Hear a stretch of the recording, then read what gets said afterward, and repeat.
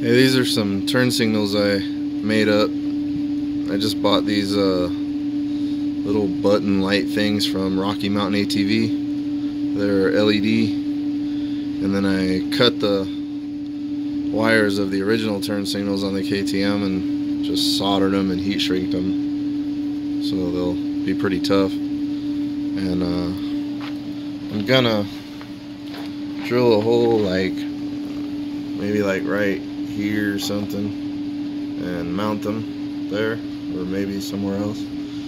But I think right there, I don't know if they're really fully legal or not or whatever. I don't really care because I don't really use the turn signals, so I pretty rarely ride where there's other vehicles.